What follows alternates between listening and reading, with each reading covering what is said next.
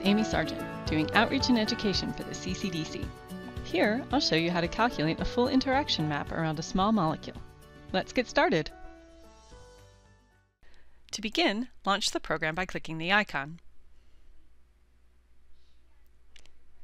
When the Mercury program loads, you will notice a list of ref codes along the right-hand side in the Structure Navigator window. These represent all of the structures in the CSD. The molecule that we'll be investigating is iodobenzoic acid. To browse to this structure, simply type its ref code in the search box. The ref code we'll be using is BENMOW02. You'll see that the molecule appears in the Mercury display window.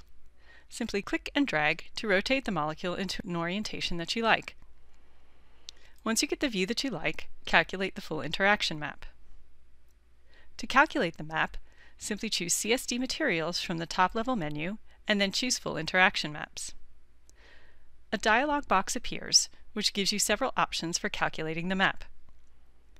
For purposes of clarity, we will untick the box to display the first contour level. On the right-hand side, you see a list of probes. For this example, we will use the uncharged NH nitrogen probe for a hydrogen bond donor. We will use the carbonyl oxygen probe to represent the hydrogen bond acceptor. We will use the aromatic CH carbon for a hydrophobic group. And because our molecule has an iodine, we will use the organic iodine probe as well. So check this box here for Ci iodine. And then click Calculate Maps to produce the map. The full interaction map appears, showing regions of interest around our molecule. Areas of blue indicate where a hydrogen bond donor might appear.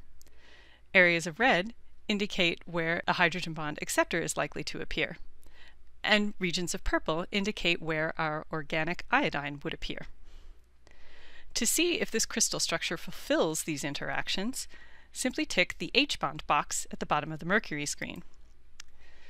This shows hydrogen bond interactions in the crystal structure.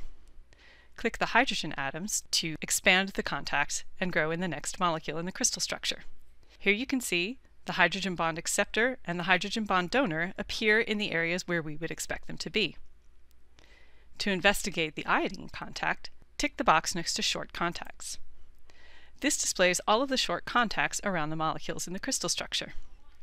Here you can see an iodine atom near the region where we would expect to find an organic iodine in this crystal structure. If you click the iodine, that expands the contact, and now you can see the next molecule in the crystal structure, and you can see that this interaction is also fulfilled.